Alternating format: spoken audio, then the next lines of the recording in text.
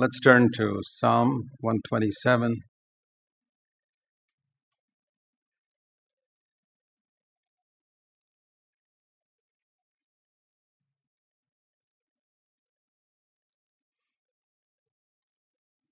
This is one of those Psalms that teaches us that we can know so many truths in our life and yet not practice them. And what we say and believe can be right. This song was written by Solomon, and you know what his life was like. Can you believe that he wrote something like this? Unless the Lord builds the house, they labor in vain who build it. Unless the Lord guards the city, the watchman keeps awake in vain. It is vain for you to rise up early, to retire late, to eat the bread of painful labors.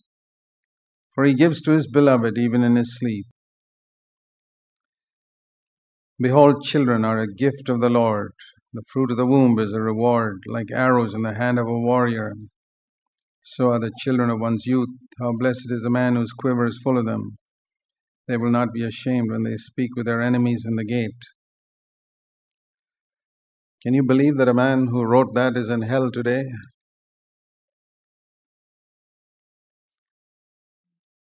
There are many people who feel that if we know the truth, and particularly if we preach it strongly, that means we're secure for eternity.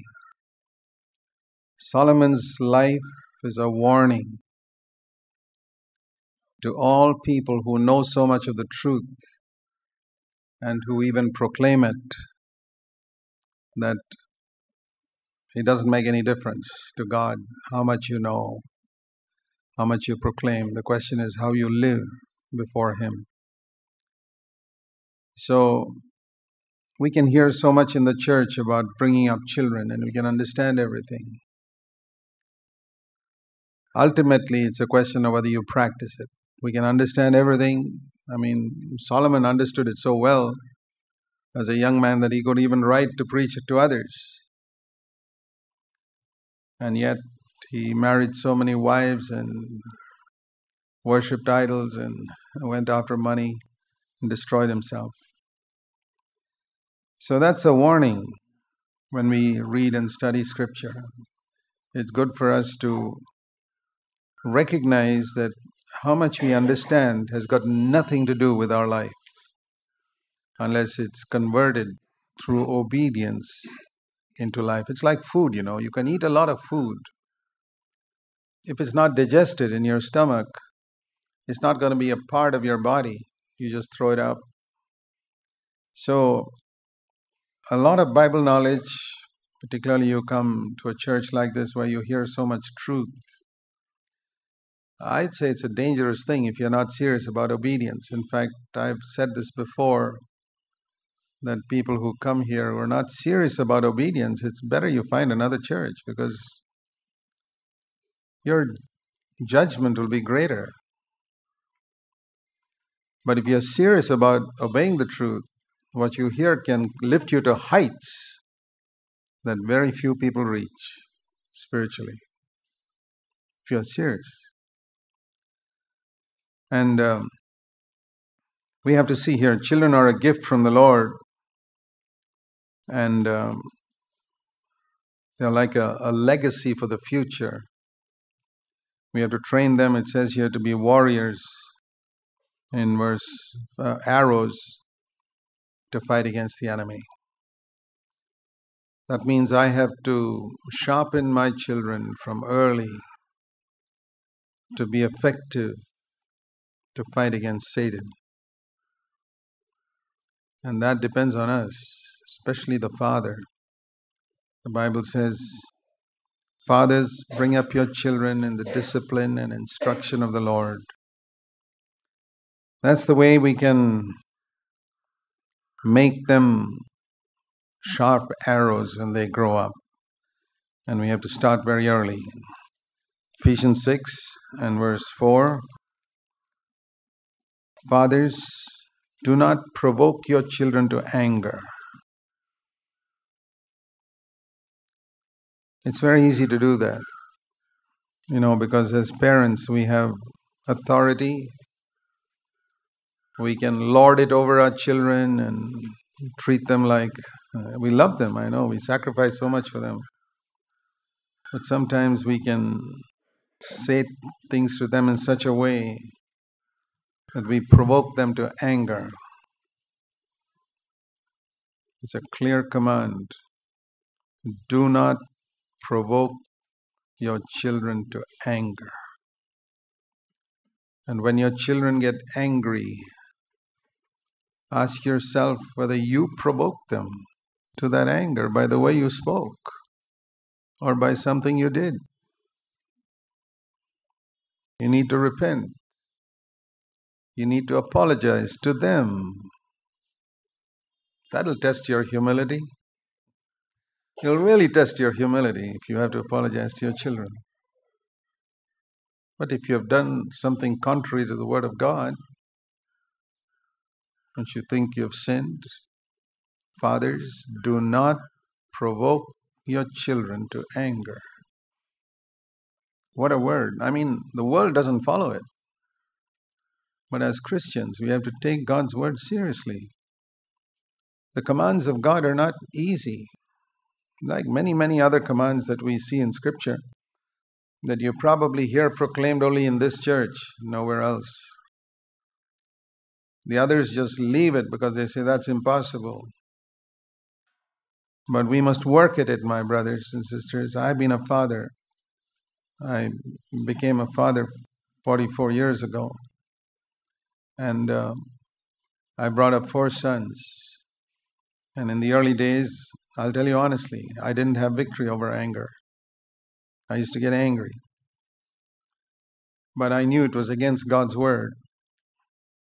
So after I disciplined my children, I'd go and lock myself up somewhere and weep before God. And say, Lord, that was wrong on my part. Please help me to overcome my anger.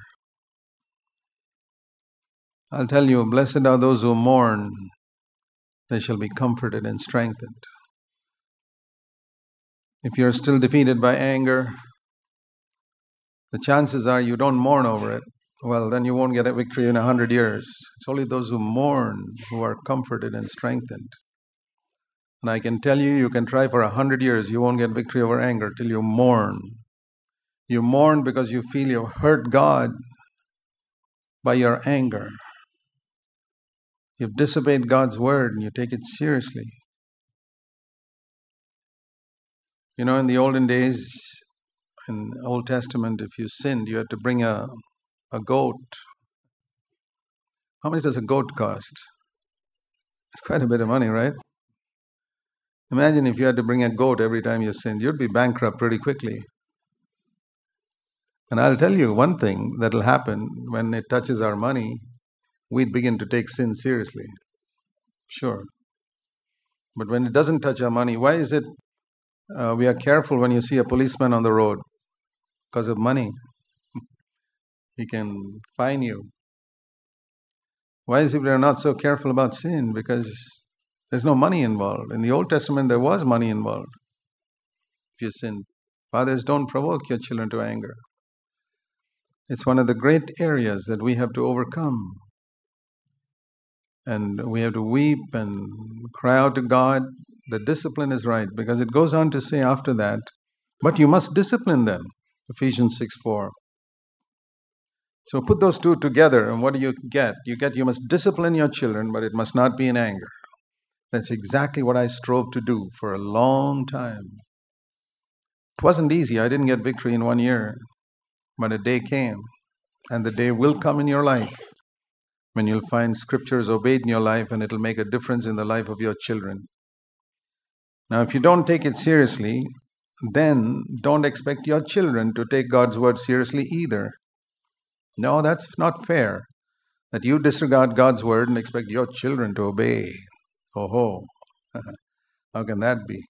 Children, obey your parents in the Lord. That's right. Fathers, don't provoke your children to anger. Both are in the same chapter. So we must not be so eager to get our children to obey the Lord if we ourselves can't set an example. I believe the great need for our children is to see an example in their fathers and mothers, that what they sing in the church and what they speak in the church is absolutely true in their life. Not that we are perfect, but that we are honest. That's what I told my boys when they left home. I said, you haven't had a perfect father. No, I'm not a perfect father. But I'll tell you one thing. You had an honest father who never pretended to believe something he didn't believe, who never preached what he didn't practice, or at least tried to practice, and who was honest about his failures. I'll tell you, it'll make a world of difference to your children if we really seek to be honest. And we must not be satisfied with even one of our children who are supposed to be arrows that we are to fire against the devil, to go to the devil's side. That's terrible. If you have 10 children, every one of them must be on the Lord's side. Don't be satisfied. If even one of your children is not a wholehearted disciple of Jesus, you should be mourning. You should be weeping. How do you sleep comfortably when your children are not disciples of Christ? How is that possible? I don't understand. How can you sleep comfortably at night if your children are not disciples of Jesus Christ, if they're not taking God's word seriously? Then it could be that you don't really believe that these things are true. Dear brothers and sisters, it's a very serious thing. It's a gift God's given us when we have little children. And it's a legacy for the future. And we have to take it very seriously. It's like if a company, you're working for a company and they gave you 10 million rupees in cash in your hand and said, please get into the train and take this to our office in Delhi and deposit it there. I don't think you'll sleep on that train. I won't. I mean, somebody could swipe that money. Do you really believe your children are more important than 10 million rupees, every one of them? And that you have to deliver them one day when we reach heaven to God and say, Lord, here I am, and here are the children you gave me. That's in Scripture, by the way. Turn with me to Hebrews in chapter 2. In verse 13. The last part. Behold, here I am, and the children whom God has given me. I want to charge you all in the name of Jesus. When you stand before God, when the Lord comes, make sure you can say that to your Heavenly Father. Lord, here I am. And here are the children you gave me. You gave me one, here he is. You gave me two, here they are. You gave me 5, here they are. They're all here. It's a sacred responsibility. So I would encourage you, those of you who are very critical of other people, stop that. Judge yourself. One of the easiest ways to send your children to hell is to let them listen to your criticisms of other believers, especially in the church. This young person is like that, and that young person is like this. You're preparing your children for hell. It's one of the things my wife and I decided when our children grew up, that we wouldn't spend our time criticizing the young people in the church. They were not perfect, the young people. But we wanted our children to fellowship with them, imperfect but sincere young people. We then never allowed our children to despise the church.